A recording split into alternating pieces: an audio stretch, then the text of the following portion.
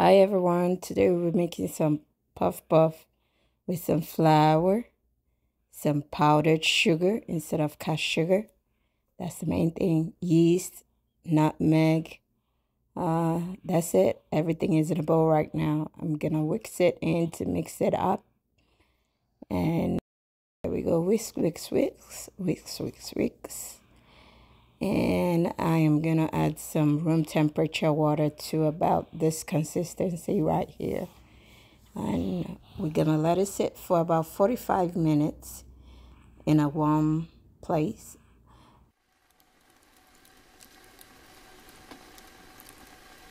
After 45 minutes, it has risen and it's now time to fry in hot oil.